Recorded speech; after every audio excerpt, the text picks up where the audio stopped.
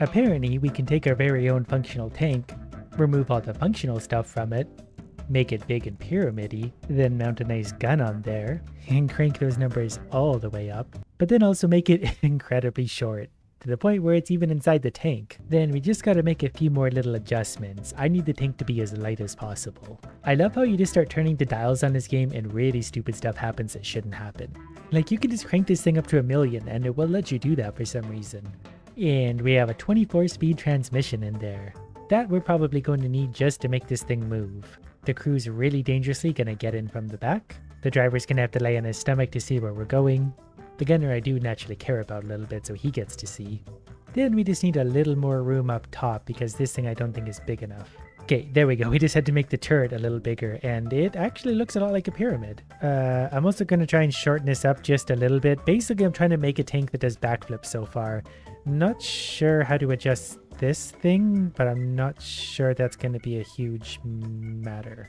Anyways, I do believe this is actually a functional tank at this point, so let's... Oh, we're missing a commander's cupola, which is a thing that looks like R2-D2 or a sewer pipe or something, so we'll throw that up top. Yeah, it's not super balanced yet, but it's actually pretty quick for such a little tank. It's really quick. It handles like garbage, but does it do a backflip? That's what's really important, because we have an enormous gun on here. No, but it does kick it up pretty hard. So we just need to do a little bit of balancing. So maybe something like that will have it not tipping over backwards at a moment's notice. And yeah, that seems to be a little bit better. It handles so good. Can it cross a trench though? And yep, it just scoots right across. Ooh, I've never tested a tank's jumping capability before. It can jump. This is the best tank I've ever made so far. But I was told there could be backflips, so we need to get that started at some point, because if we fire the gun, oh, it definitely kicks back pretty hard, but we have a wheelie bar I don't know how to get rid of. It handles so quickly though. I like these small tanks. This is a fun idea. But let's put it up to the test against a Centurion tank. I feel like I'm going to be so quick he won't be able to hit me. Yeah, he missed. Okay, he did hit me there, but we have a colossal cannon. Well, we hit the field way out there. Now it's going to take me 160 seconds to reload. I sometimes forget you actually have to manually aim these things, and that can take a second. Okay, he missed us there. As soon as we get the turret actually on site, we will blast him. And yep, we killed him dead because we have a massive cannon. Even though we don't have a barrel, our accuracy probably isn't super great. But that definitely makes me think we could probably still do this a little bit smaller. Okay, this one's definitely going to have a colossally big cannon that's also going to be, well, we're going to pull it back to there. Okay, let's try this version of the tank to see what this is like. It's narrower for sure, it's a lot lighter, it does still wheelie. It's probably a little bit longer again, but I really can't figure out a way to make that short. But it definitely still has a way big cannon on it. It's also very narrow, so it does not turn in a hurry. But it's so quick that that's okay. We can circle the block before facing our enemies. And how's its jumping capabilities? Pretty good. As far as climbing capabilities, yeah, it jumps right off the top. Because we're not doing backflips yet, I decided to add a few more cannons. But as I understand, you need to add the gunner to the extra cannons. So he's going for cannon 2 and 3. So he's going to be a busy little guy in there, but that does look like he'll be firing multiple cannons at once. Okay, this time we're going to watch closely if all 3 of those barrels go off. It's hard to tell, but I really think they are. So let's test our masterpiece against whatever that thing is. Hopefully it doesn't kill us first. He's going to shoot and miss. I can feel it. Or maybe he won't. We're very narrow though. He won't hit us. We're going to go ahead and fire our cannons on him. We went right over his head. Well, at least we're a very fast tank, so we can just straight up ram him, I think. And got him. We can actually push him out of the way. It works. Wow. We actually killed him with that. I guess I shouldn't be surprised that I missed with my shot. The barrel is very short, so those bullets are probably going to go pretty much wherever they want. So let's pick a bigger target. I think that's a bigger target. Yeah, that's a very big tank. So we're going to turn ourselves into him or even just fire straight at him. Got him. Okay, I'm pretty sure we fired all 3 shots there. I need to watch the replay, but I felt like I saw the 3 shells go through it. So we'd probably better see how many more cannons we can add for the time being and if they all fire. So it looks like the one crewman is going to be firing all 5 cannons at once. At least he says he is. I think I narrowed up my tank a little bit too, just, you know, to make it harder to hit. So let's just fire at these trees for a second and see what happens. Yeah, I feel like we're getting a little more firepower now. Okay, the only way to really know if our tanks are going to be functional is to try them in battle. So we've got like 12 of these ridiculous things versus 12 fully functional normal tanks. You can already see the difference though. Look how fast these are. They're moving up the battlefield, and we've already destroyed one of them. Just be careful not to hit any trees, anyone. I didn't put any armor on these. They're literally just a pile of cannons. The strategy with these is just get the enemy and hit them first. Anything else is complete failure for this tank. Oh, we already lost that one. Yeah, I kind of forgot the long reload time on these. I'll hopefully fix that up later, but this is kind of like a one-shot salvo type deal. It's basically a Hail Mary of tanks. You got one chance to do this. If you miss, then you're dying a horrible death. Okay, I just found one that doesn't need to reload. The problem is it's user error. The other drivers just don't know what they're doing. Like that, pretty sure I just destroyed that tank, maybe two of them. Ooh, here comes another guy. Oh, he got destroyed right before I hit him. We're starting to even out the numbers though. That thing went flying. I think the other drawback of this tank is obviously it's not accurate at range because its barrel is like 4 centimeters long. But that is why I made it so quick. That way you can run right up. It's basically a shotgun in tank form. So you got to get real close. Run right up, shoot them. You won't miss if you're close. But we are losing this battle 9-2, but I've got an idea. We can revise this. So we're basically going to take everything we know about tanks and start fresh to build the ultimate weapon of destruction. Starting with the tracks, they need to be wide. We're going to need stability. This is going to be a short, fat tank. It's hamburger style. It's going to be wide.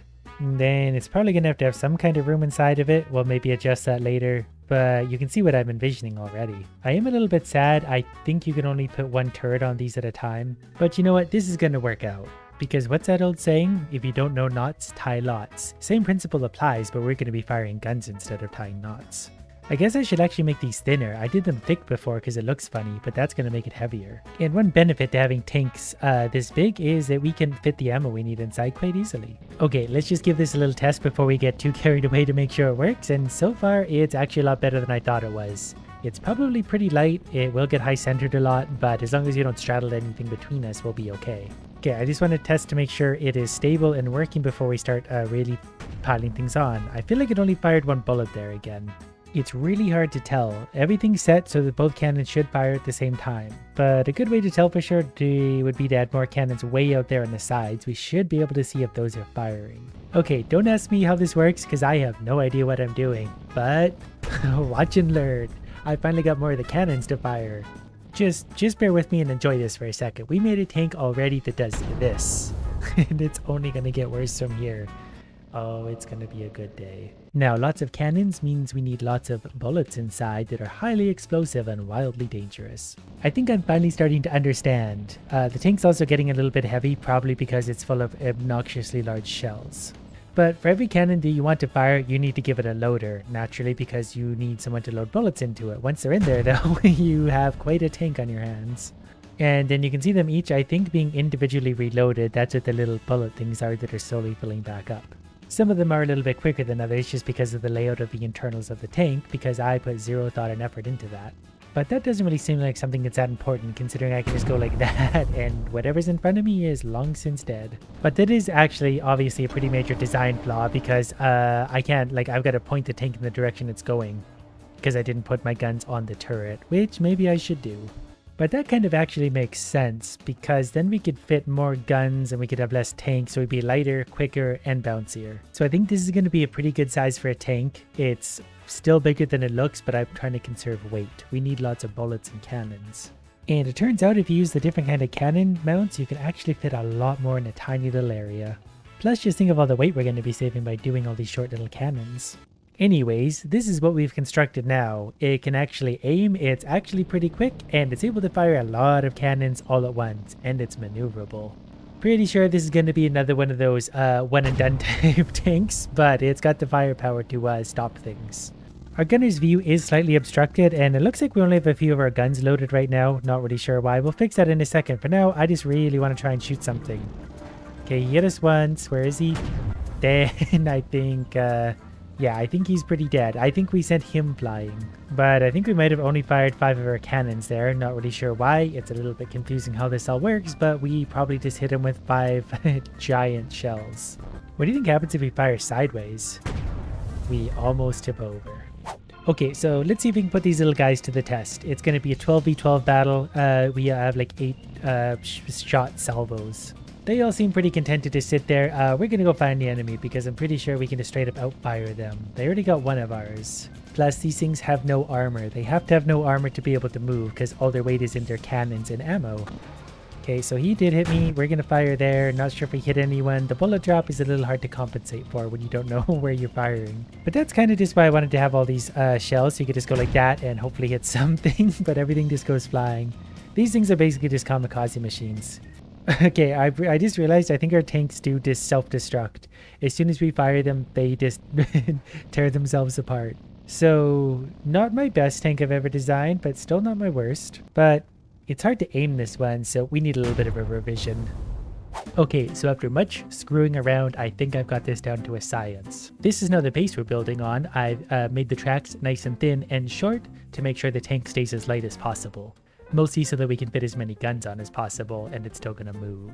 It's still going to have a colossal 16-cylinder, 5-liter engine. More gears on a transmission will definitely add a lot of weight, but it's going to be able to move. Fuel tank, this tank is not going to last a long time anyway. We'll give it 200 liters because that does actually make quite a difference to weight. The first thing I want to do though is put a cannon on. And I'm even simply going to name it Cannon 1, and it's obviously going to have the max firepower. Now I just wanted to do that so we could see how big the shells are and how many of them we can fit in the tank before it sort of becomes a problem. Because the hardest thing in this game in reality is trying to find a home for the shells. I could obviously exploit this and make a giant tank, put the shells in and then shrink it down, but I want to try and fit them in there. We definitely could use smaller shells and we'd be able to reload them and move them a lot faster, but we need maximum firepower. Now for visibility's sake, I am going to make my gunner turret pretty tall. It's going to look really bad, but that's okay. Because we're going to cover these things with guns, but one of the important things is I need to be able to aim out of up here somewhere. Okay, I'm going to take this stupid thing for a quick test drive, and so far it's pretty good. It's able to maneuver, it's able to move, it's able to turn. It has a struggle with small hills, but the tracks aren't exactly very big. I might have to make them a touch bigger, but so far actually fairly functional, and it's quick. So now it's just a matter of adding a few more cannons. I'm going to try and keep them a little bit below the gun sight, that way we can actually aim this thing. And according to my screwing around, we should be able to fire 11 or 12 cannons at once, which is going to look like that. Then we just got to painfully go through and make them all the same massive size. Okay, let's give it a quick test to see how it performs. The turret does not turn very quickly, but we're mostly going to charge straight towards our enemy.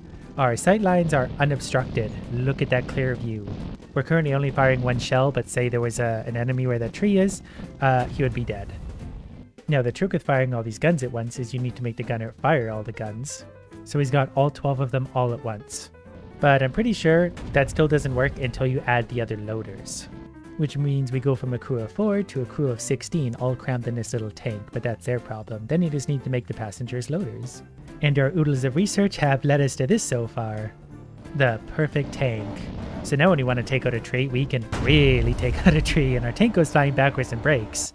But before that, it's pretty strong. I'm kind of wondering if it breaks because we're moving forward as we fire and that force works against the tracks and probably destroys the transmission.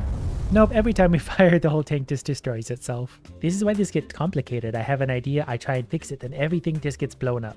Now the other trick with this is anytime I adjust anything, it completely undoes the entire process I just did. So if I fire now, I'm only firing one shell again, which isn't what we're here for. So I basically need to cut the crew back down to 4 to remove all those extra loaders and then add them all back in as loaders, and then they'll go into each individual cannon. And this is basically my life now, but I'm committed to firing all these cannons at once into another tank. So again with the big shot, there it is, and the tank didn't blow apart, it works. They'll reload, it's going to take 100 seconds, but they will put that back together and we can still drive. We have a functioning tank so far. I think it only fired 9 of the shells, not sure why, I really don't care at this point. We're still getting most of the shells fired all at once and, well, there's a lot of shells to fire. Now, we're basically always going to be pointed straight towards the enemy, so it's mostly our front that needs the extra armor. This is probably going to make us a little bit heavier, but we need protection basically right up the front. Anywhere else, not so much. That clearly added quite a bit of weight, but I think we're still going to be okay. We still move pretty quick, but we're very armored up front. So as long as we're facing towards our enemy, we'll win. Because we're way armored and we fire this many shells and our tank goes flying each and every time. So let's have it 1v1 an actual real proper tank. We'll go with this one. There he is over there. So he fires at us. The shot bounced right off us. So he knows he's in trouble at this point because, yeah, his shells bounce right off us. Now he's stuck in a trench. So we maybe didn't pick the smartest enemy. But I'm pretty sure he has no chance against us whatsoever until we do this and get stuck on that. But in 90 seconds, I can shoot my gun and fire ourselves right off of this high-centeredness. I bet you didn't think tanks come with the ability to unstuck themselves, but this one does, and that's my own patented design. Just gotta let all of those shells properly reload. Now, obviously the only way to know how perfect these are is to put them into battle against other tanks, and we're already firing massive salvos at them. And I think this is gonna go well. As long as we're pointed straight at them, our armor will hold up, and we've already lost one of our own. But what my team doesn't understand is you just gotta get close. You gotta charge straight toward them. I mean, the front of these are so armored, we can just probably go straight at them eating their shots until we're close enough to actually land our ridiculous cannons on them. But the strategy of these is just march straight towards the enemy, eat a few of their shots, fire their cannon into whatever they got, and then they're definitely 1000% dead. Actually, these might have enough, did that go over him? Oh, it fell just short. I thought we had enough firepower to fire straight. So we did take out one of theirs, but we're currently losing this battle by just a little bit. If we hit them, though, they're doomed. Okay, we got one of the Panthers. See, as soon as they get close, we have the advantage. This isn't really a long-range tank. We're supposed to just get ourselves close enough to just shotgun them. Which is what I'm thinking we'll do to this guy in front of us here. We'll just get that, and he's definitely destroyed 1,000 times over. Pieces of him just went into orbit. I also didn't realize I've only burned 20 liters of fuel so far, so I could have gone with a way smaller gas tank to save weight. I'm going to try and ambush this guy right up close and put all these shots directly into him. Oh, he's turning to compensate. Okay, ready? The dots are on him. Go. Okay, that guy was very dead. His turret went all the way over to there. Okay, that guy over there, we're going to fire maybe just up. And yeah, we actually got him with that. The salvo just kept going and going. Well, I think we've accomplished something pretty great here today. We made a tank that can absolutely destroy real tanks, just due to ridiculous firepower numbers. So, yeah, depending on what we're hitting, I think he was already dead, but he's definitely on fire now. But we made the most powerful tank in the universe that fires ridiculous overkill. So next time we'll figure out how to do it better.